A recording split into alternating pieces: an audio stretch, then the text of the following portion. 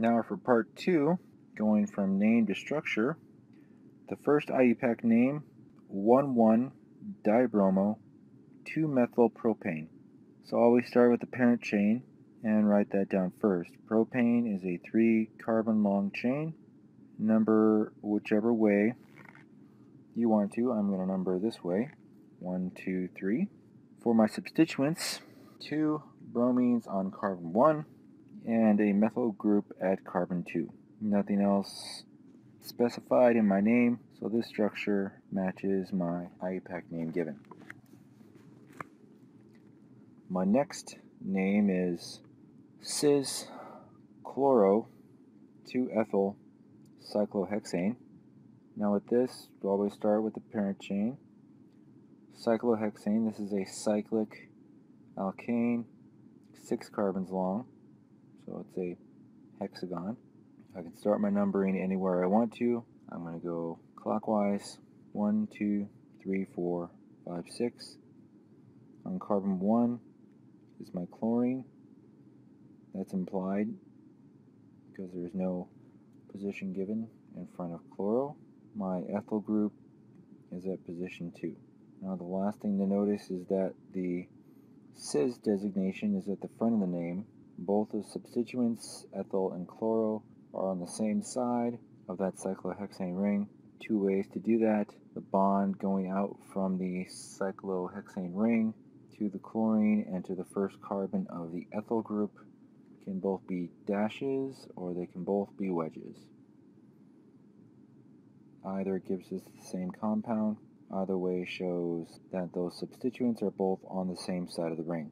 Okay, the next one listed is actually the mistake on the worksheet that it asked you to look for. It is posted as 3,3-dimethylbutane.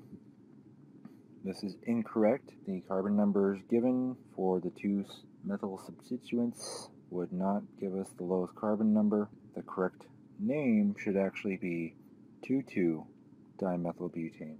Next name is 3-chloro-2-cyclobutylpentane. Here we'll start with the parent chain, of course, 5-carbon long pentane. I'm going to number left to right, 1, 2, 3, 4, 5. On carbon 3 is my chloro, a chlorine atom.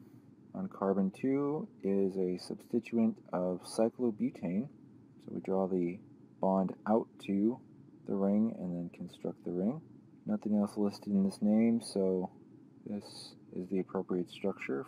For the next name, 1,2-dibromo-3-tertbutyl cyclopentane.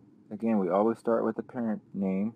Cyclopentane is a 5-carbon cyclic alkane. It's pentagon shaped. I'm going to number clockwise, 1, 2, 3, 4, 5. At the positions carbon 1 and carbon 2 are my bromines.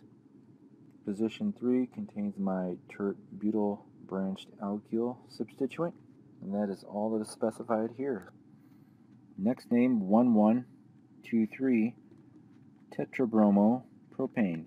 Start off with my parent name of propane, 3-carbon, numbering left to right, 1, 2, 3. There are 4 bromines on this structure. 2 of them are bonded to carbon 1. The third one is at carbon 2, and the fourth is at carbon 3. No other substituents according to the name, so this should be my structure. Okay, for the last name, sec-butyl 3-chloro-2-propyl cyclopentane. Go ahead and start with the parent name, cyclopentane, which is a pentagon shape. I'm going to number clockwise from the top, 1, 2, 3, 4, 5. Sec-butyl group, branched alkyl group, it's a butyl chain. The carbon 2 is a straight-chained propyl group that is 3 carbons long, and in position 3 is my chlorine. Nothing else mentioned in this name, so this would be the appropriate structure for the name.